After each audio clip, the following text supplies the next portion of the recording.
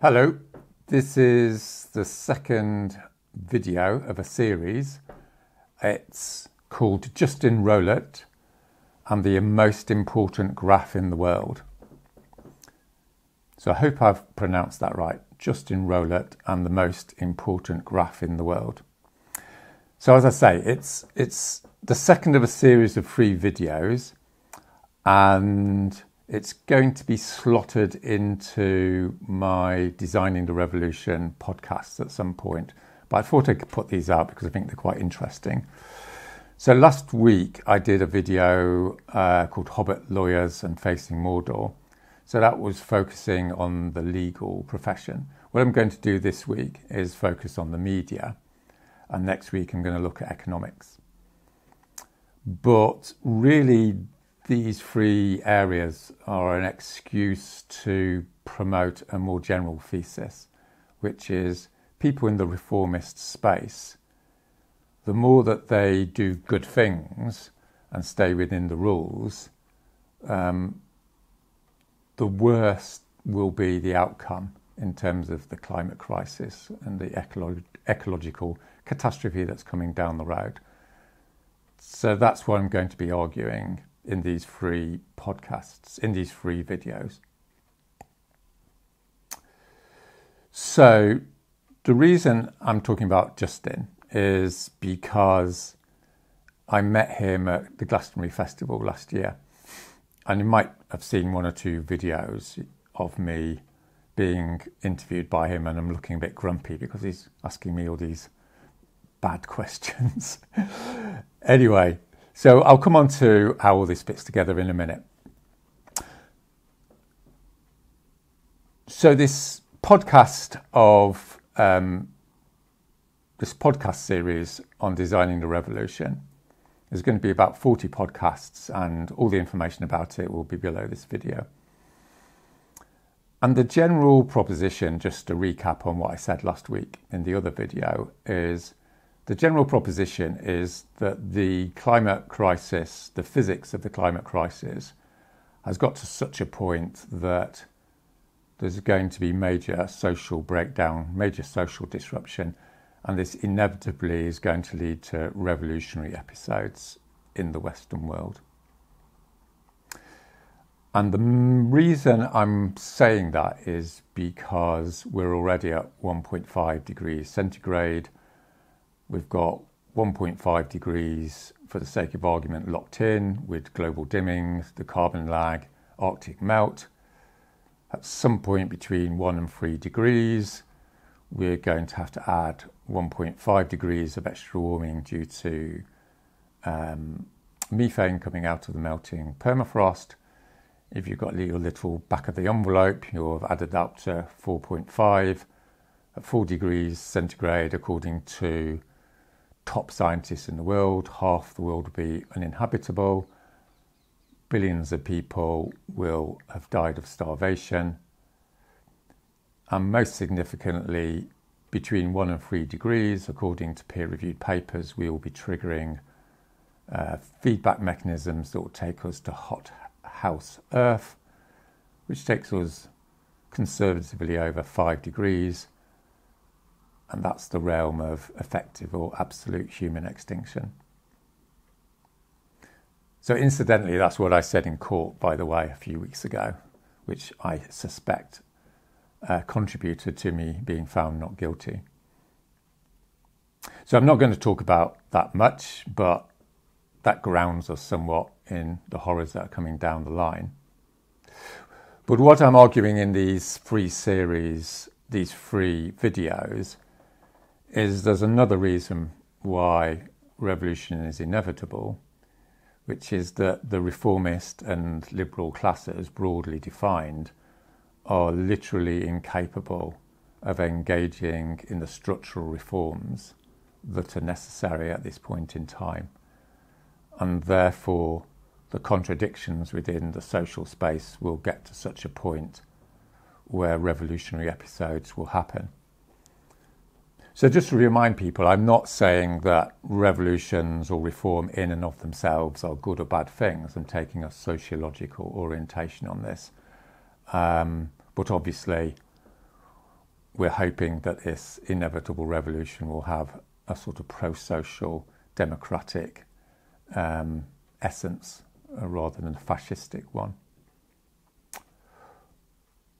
All right, so broadly speaking, what I'm going to be arguing is that the reason the liberal class, broadly defined, as I said, is incapable of carrying out the transformation that we objectively need, at least partially is to do with cowardice and personal characteristics like that. But actually, the underlying reason is a lot more serious because it's structural in terms of the psychology of that class. And as I discussed last week, this has got a close connection with what you might call the Eichmann syndrome. So if you didn't watch the video and you just want to be reminded, or you don't know about Eichmann, Eichmann was a leading Nazi who was kidnapped by the Israelis in, I think, 1961. He went to trial in Israel, and he was responsible, broadly speaking, for all the logistics and transformation of the Jews and various other groups of people who were murdered in the Holocaust. And when Hannah Arendt wrote a book called Eichmann in Jerusalem, studying the banality of evil, it caused a storm because her general thesis was that this guy was reasonably ordinary in particular respects. And the particular respects in which he was ordinary was because he was following the rules, he believed in staying in the law, and he was obeying orders. So I'll come back to that during this video. So, as you may know, I did social scientific research at King's College for 4 or 5 years, and I watched a lecture by a woman who was a famous researcher, and it was quite interesting because she said she doesn't really like looking at macro stats, particularly stats that are liable to get corrupted because they're politically important. What she liked to do is look at the small stories that have big implications. And a classic example of this is the film The Big Short. So if you've seen this film, I mentioned this in other videos, I think it's really interesting, which is, you know, you've got all these stats about the potentiality of a big crash, 2008 and what have you. But in the film, the thing that really brings it home is this guy gets out of the stats, out of the computer, in front of the computer. He actually goes and talks to people. So he goes to talk to sex workers in Florida, and these people have got 5 mortgages and, you know, they're not earning much money. And it becomes a no-brainer that this whole housing bubble is going to collapse and it's going to have catastrophic implications. So that's a classic example of looking at a little story, a little piece of frontline data and drawing a big conclusion from it. So I've been doing my own little bit of research on this. It started off in an inadvertent way. So I've talked to a lot of prominent liberal figures, as you might say, for the last 3 or 4 years. I went to speak to the editor of The Guardian, the director of Greenpeace, various Tory politicians, various other public figures. And as I've mentioned again on other videos, the experience was appalling. Let's put it like that, to put it mildly, because it became very clear that these people had no emotional ability to connect with the suffering and injustice that is coming down the line. So then I decided, when I went to Glastonbury, I came up with this idea. I was going to systematise this in a way with Justin. So just to say a little bit about Justin Rowlatt, in case you don't know who he is. So he's the chief environment correspondent of the BBC. Is that right? Just like checking there. So he's a cool guy, if ever he's watching this. Hello, Justin. No personal criticism, as it were. Yeah, he's what you might call progressive. He wears jeans when he's doing interviews at COP. I think he mentioned a while ago that millions of people might die, and consequently he got into a bit of trouble for saying the obvious. So he's in that sphere of progressive liberal sort of guy, and quite well known, got a lot of social power potentially. So what I did is I showed him a graph, and I'm going to show you this graph. So I'm just reminded at this point is I saw a film, I've forgotten what the film is, about some famous scientist, and he comes up with this amazing formula and I think he spills coffee on it and he writes it out on the back of a cornflake packet. So my proposition to you is the graph I'm about to show you is the most important graph in the world.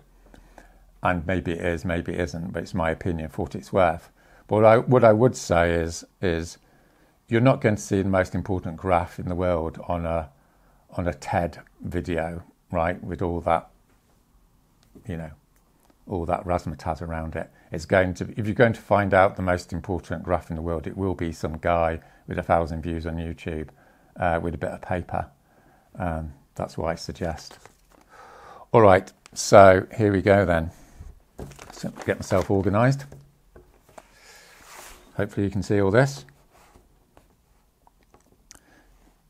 So this is the reformist liberal logic of the last 30 years. So this is effectiveness up here. It's what's called a normal distribution curve. And the place of maximum effectiveness is here, 5, okay? So what do these mean?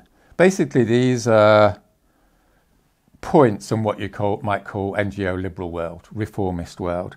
So this is, I don't know, talking to your friend at school or at college.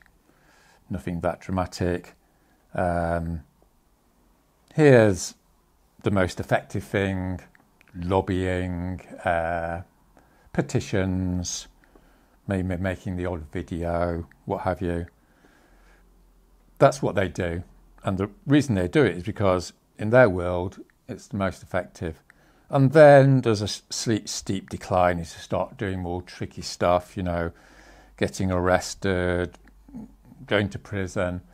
In NGO world, these are what you might call, as my supervisor once said to me, these are the things that make you irrelevant. They put off the public, all that sort of stuff. Okay, so we're familiar with this because this is the paradigm that's been communicated in the climate change world for the last 30 years. Go to COP, maybe do a little demonstration there, but definitely don't do a 10. All right, so that's not the graph, by the way. That's just the introduction. Here we are. Here's the main graph. So again, you've got NGO world here, the liberal world. We just explained that. But this is the empirical reality. So just to make this clear, I'm not making some big ideological point here. I'm not saying that direct action or NGO activity is in and of itself bad or good. I'm just being an empirical social scientist. That's what I did at King's College. So my empirical research showed that actually in terms of creating the structural change which is objectively needed on the climate crisis, like all of this is utterly hopeless. Let's put it like that, right? Doesn't do anything. And at a certain point, it takes off when you're approaching at number 10. So the reason why all of this has been hopeless is because carbon emissions have gone up by 60%. UK emissions have gone down by 5-10% in 30 years because we're just getting China to produce everything for us and all the rest of it. In other words, all of this has been irrelevant. It's been a catastrophic failure. This is COP. COPs have done nothing. All the rest of it, right? Here's the BBC. They do a nature programme every now and again. Nothing happens. If you want to actually use the analysis, empirical analysis, things start to happen when you get towards point 10. So, again, don't just believe me on this. I've done stuff on this in other videos, but I'm going to briefly give you some data points, and I could talk to you about 3 hours and can give you dozens of data points, but I'm just going to choose a selection of them, and I'm hoping that as a reasonable person looking at this, you can say, yeah, this sort of makes sense. So let's start with King's College. So in King's College 4 or 5 years ago, there was a campaign to get the college to divest from fossil fuels. They'd been going for 3 years. They got on various committees. They'd done various petitions. They're heading around here, and their effectiveness was zilch, right? Nothing was happening. They'd just done a corporate strategy. There was nothing of any substance about the climate in there, maybe a few warm words. And then I came along with like 5 or 6 students around here, and we threw paint over the central hall of King's College, called a big rumpus. Then I went on hunger strike for 2 weeks, and within those 2 weeks, the college completely changed their strategy, their corporate strategy on the climate. They agreed to divest from fossil fuels within 3 years. They agreed to make King's College carbon neutral within 5 years. In other words, it was up here, right? It was massively effective because it was towards number 10. So let's choose another example.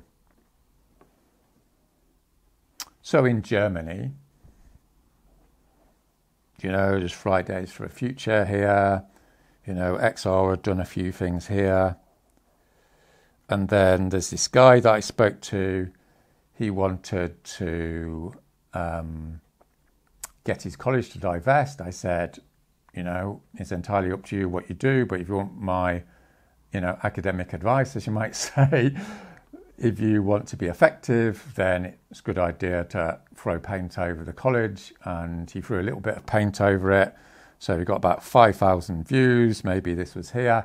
And I said, with all due respect, if you're going to be effective, you need to throw a lot more paint on it. So he got 5 big fire extinguishers and threw a massive amount of paint over it. And he got 200,000 views on social media. So he put it about here, got suspended.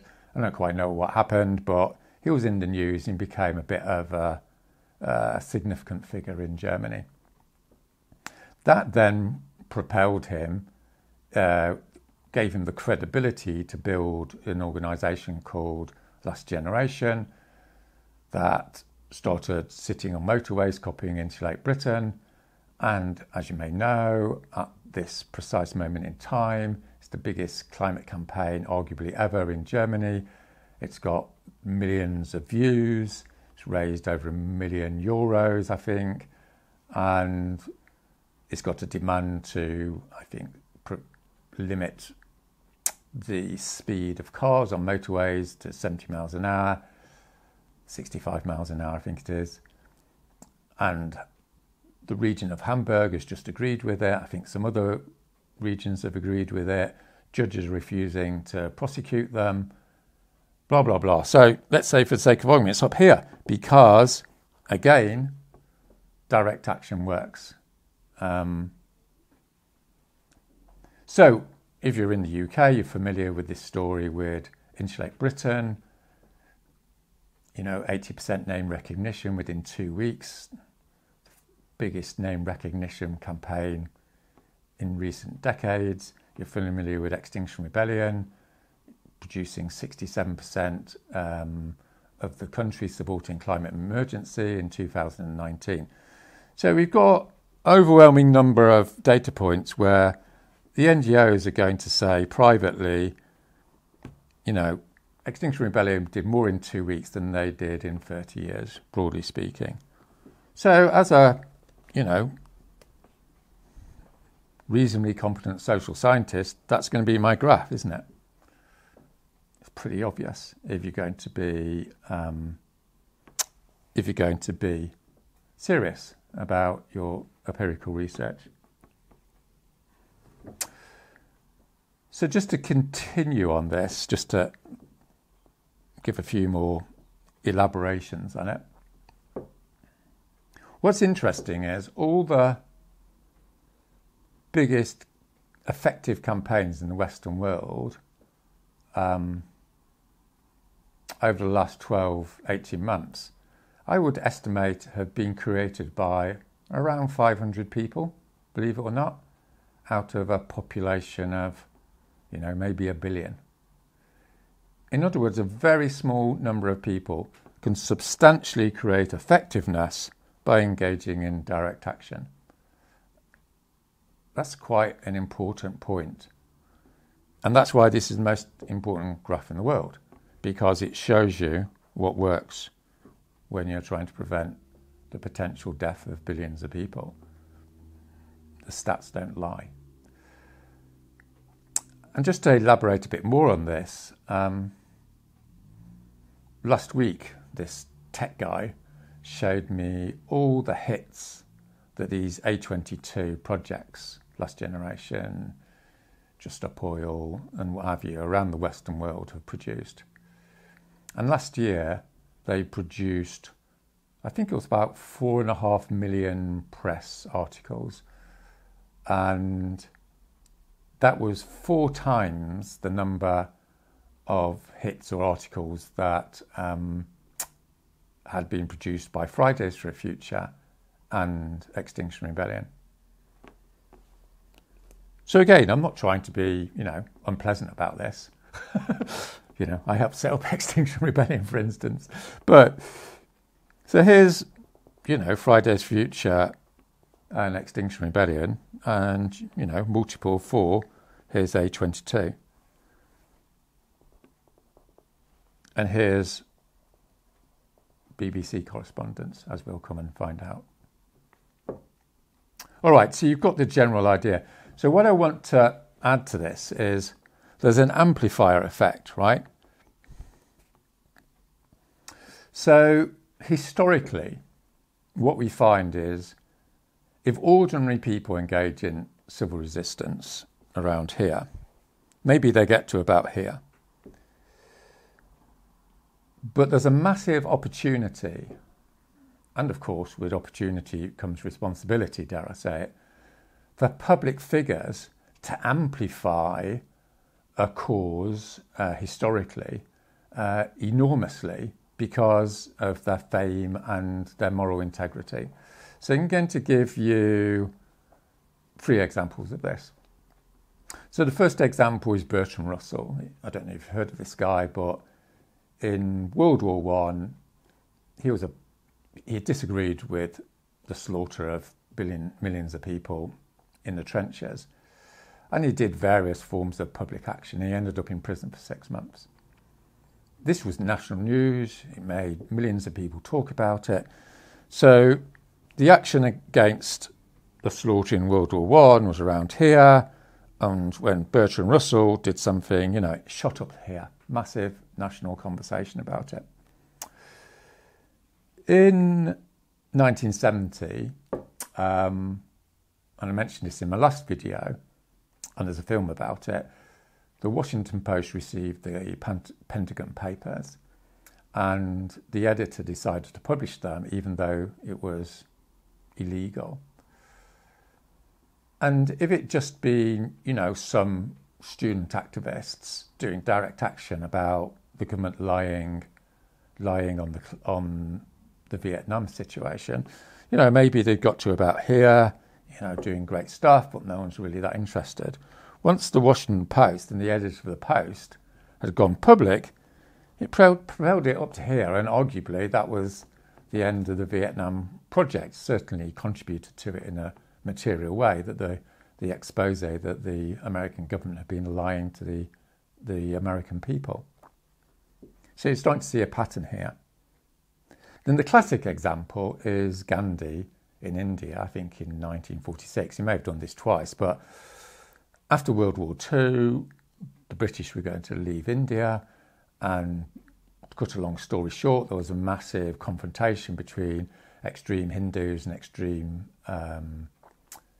Muslims, and they started killing each other, and Gandhi said, I'm going to go on a fast, I'm going to die from not eating if these people continue to kill each other. And it was a major as a major problem, right? I mean, potentially, I don't know what the numbers are, but I think there are over 1 million or 2 people were killed. So he went on a fast, and because he was so famous, because he was a figure of integrity, this single act of direct action, sacrificial action, stopped effectively all the killing in a matter of weeks. I can't remember how long it was.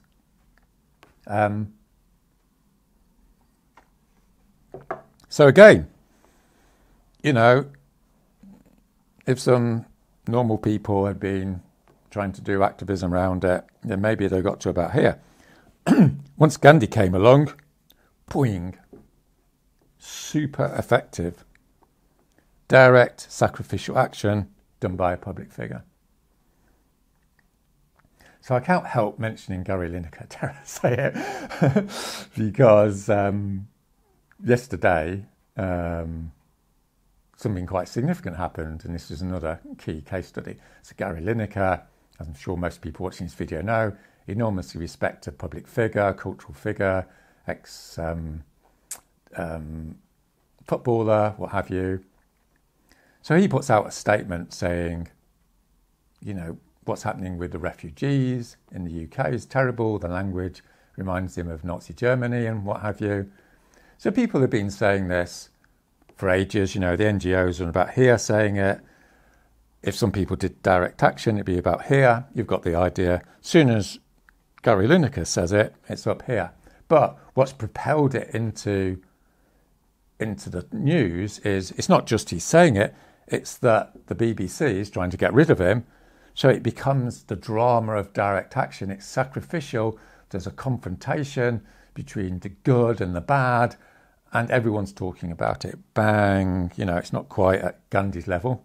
Sorry about that, Gary. But, yeah, let's say it's about here. Okay, so you get the general gist.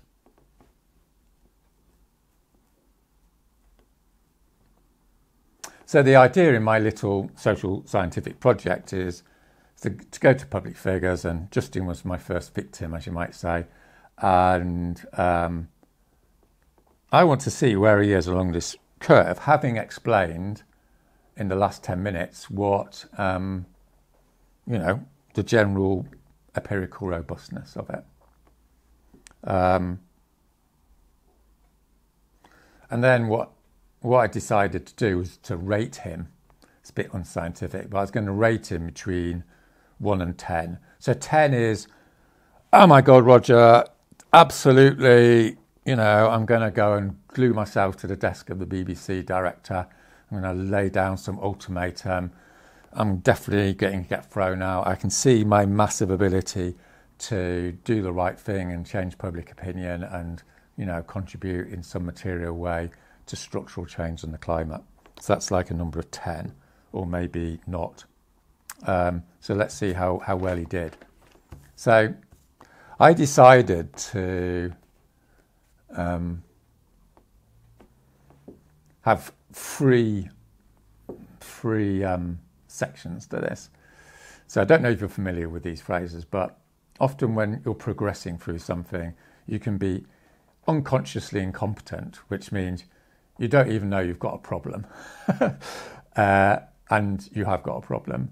And then there's consciously incompetent, which means you know you've got a problem, you know you face the challenge, but you're not going to do anything about it, or it's very difficult for you to do something about it. And then you've got consciously competent, which is you've got there and you don't even need to think about it because it's the obvious thing to do and you've become good at something. All right. So with Justin Rowlatt, I called him over. I said, Justin, I just want to have like a few minutes with you. I went through this. I said, look, with all due respect, according to the empirical evidence, you know, doing your normal stuff on the BBC is here on effectiveness. It's not here, with all due respect. And if you want to be effective and engage in moral action, save the next generation and all the rest of it, just being analytical, you want to be over here and give your ultimatum will say it's not millions of people that are going to die, it's billions of people. Choose a campaign, it's been done 100 times before, do an ultimatum, go and state your case, do a Gary Lineker routine, and you're going to be up here according to the best scientific social research. So I was going to give him 3. But I was just thinking about it. I was thinking, I'm being a bit falsely biased because I really like him. I mean, he's a nice guy. But it's not true. It's a 2. In other words, like, he was unconsciously incompetent in the sense that he looked at this and the interaction was only about 2 or 3 minutes. And he looked at it and he looked vaguely panicky, if I remember rightly.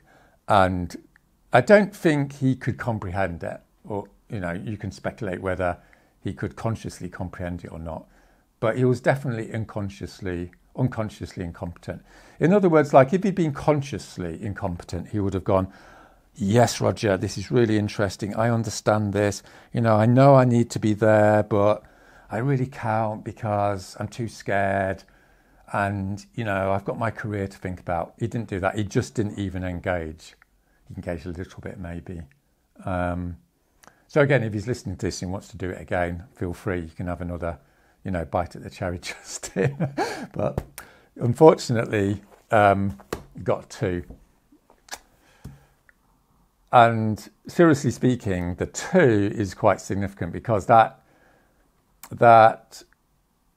data supports this general hypothesis of these 3 videos, which is that it's not about people consciously deciding to be bad, right? It's deeper than that, which makes it worse, right? We're not talking about whether Justin's a good or bad person as his self-understanding or of our sort of observation. That's not the issue. The issue is, is there something structural happening here? So there's 2 reasons. Let's say there's 2 reasons why people in the reformist, NGO, liberal, reformist space are consciously incompetent when it comes to the overwhelming evidence of what they need to do in order to fulfill their responsibilities in the next 1,000 generations. So it's true, there's a certain amount of what's called herding. So what herding means is all the other BBC correspondents are doing the same routine, right? They're all from the same background. They've all got the same level of privilege. 80-90% of them, for the sake of argument, have gone to Oxbridge. Most of a lot of them have done politics, philosophy and economics, as Justin has. They're in a herd. And the definition of a herd in terms of human psychology is when you get information you don't like, you don't believe it. So I'll say that again. Information you don't like, you don't believe. And there's robust psychological research that shows this is a major, major phenomenon. But the main reason why people like Justin can't handle it is because of this Eichmann syndrome, as I might call it.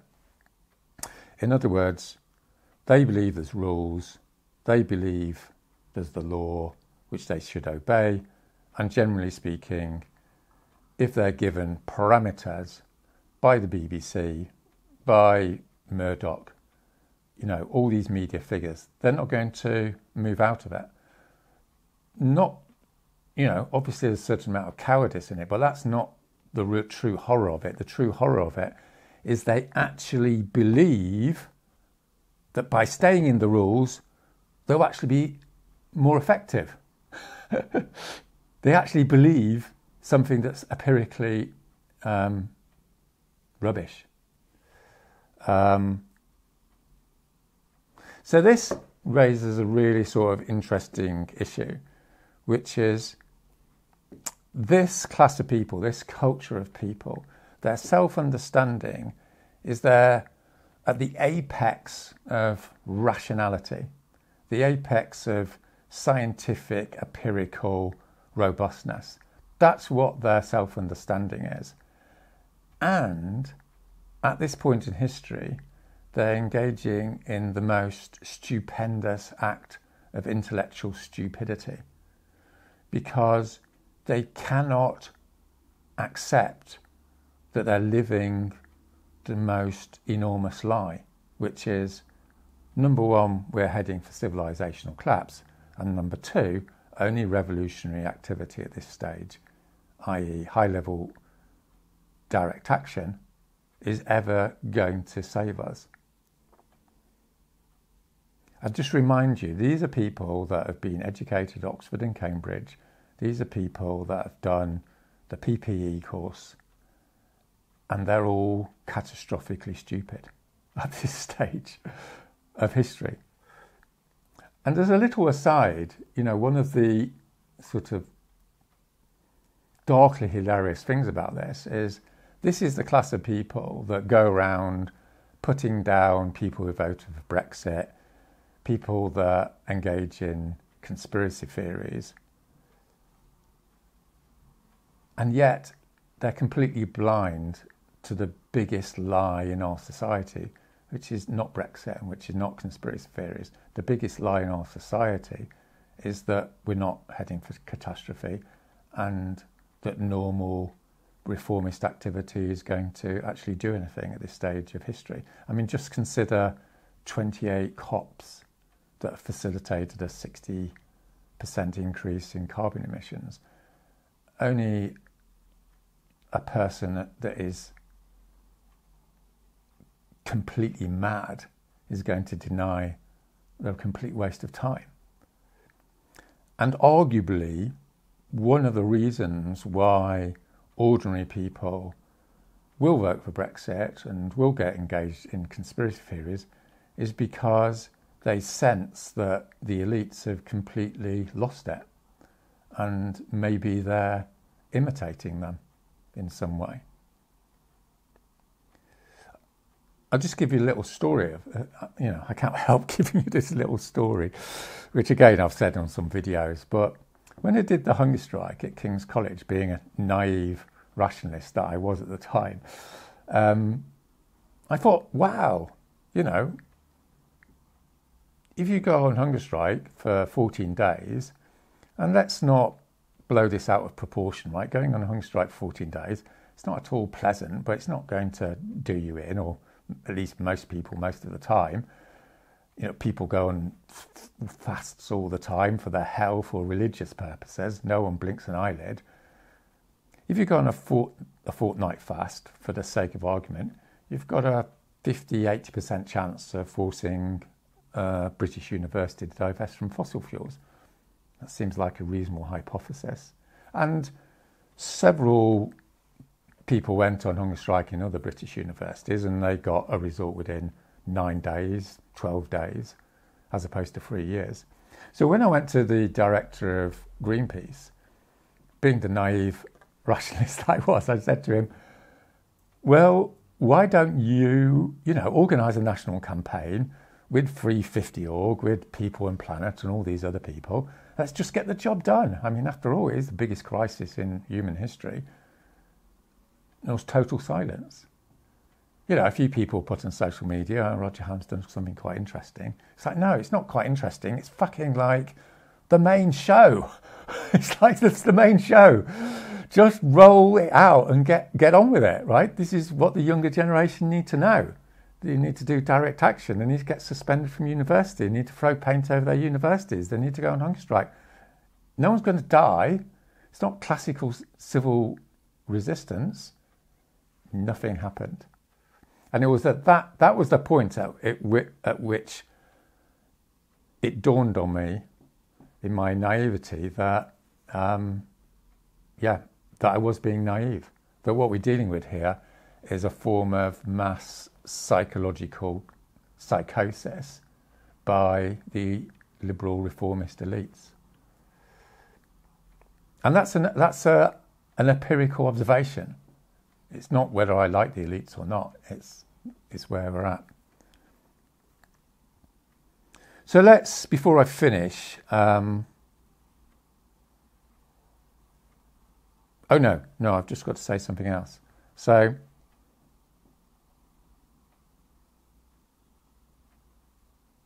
I just want to remind you, and watch the video, the Hobbit video, if you haven't seen it, because it sort of goes with this one.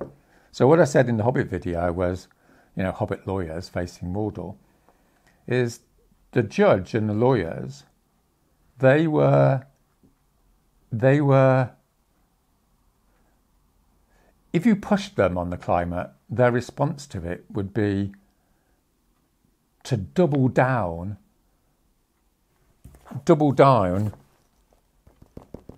on doing this better. Maybe their self-conception is they're either here or here, and they go, all right, I'm going to do really well and focus on this, because they can't get out of that paradigm. In other words, like what the judge is going to do is look at the law with even more conscientiousness and tell you what the law is, even though the law is completely irrelevant because we're facing this enormous crisis. So he's going to make it worse. And I suspect what Justin would say is, yes, what I'm going to do is I'm going to do even better interviews at COP. I'm going to try even harder to put the point across at COP that we need to be planting more trees and such like. Because he's still in that framework where he can't conceive that what he's got to do is stand up at COP and say, this is a total load of fucking bollocks, and if the BBC doesn't do a programme on why billions of people are going to die, I'm going to leave the BBC in a fortnight. Bang! It'd be in Gary Linekerville, right? You see what I'm saying?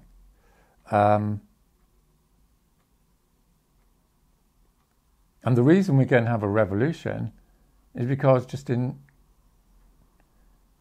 not going to do that. Because if all these Gary Lineker guys did it, then we would get structural reform now, but we're not going to,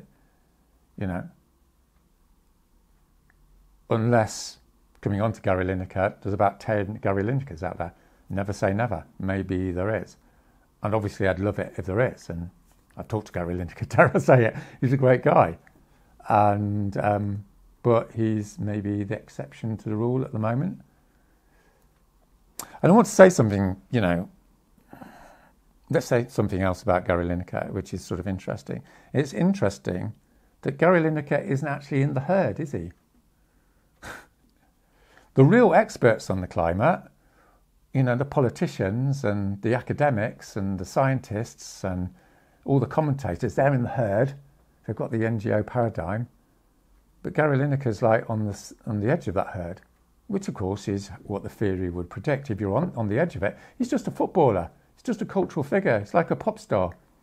And often in history you find that it's this group of people on the edge of the herd who actually facilitate revolutionary change, because they're the people who come forward. In 1989, in the revolutions against communism, it was the cultural figures that led it. The singers, the intellectuals, people that have been cleaning windows for 30 years because they got pushed out of the system.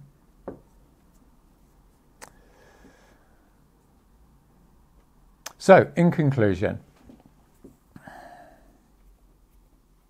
this is a serious matter. I mean, it's quite intellectually interesting, but it's a serious matter. It's not just a serious matter, it's the most serious matter in the history of humanity. According to the best scientists, we're looking at billions of deaths over the next 50 years.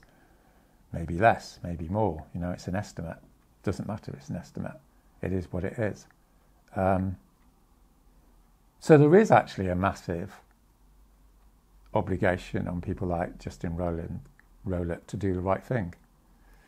And just to clarify, what the right thing means is to engage in an ultimatum against the reformist space, which inevitably will lead to you losing your job, which then leads to engaging in civil disobedience to the point of being arrested and put in prison, like Bertrand Russell, and to get to the top of the curve, to engage in a hunger strike, to demand structural change, which will save millions of lives, like Gandhi did.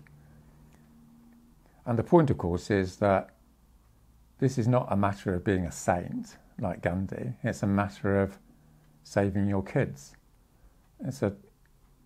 Everyone has to be like Gandhi, otherwise we're in big trouble at this stage of history. And yes, maybe a miracle will happen and lots of Gandhis will appear, or more mundanely Gary Linekers.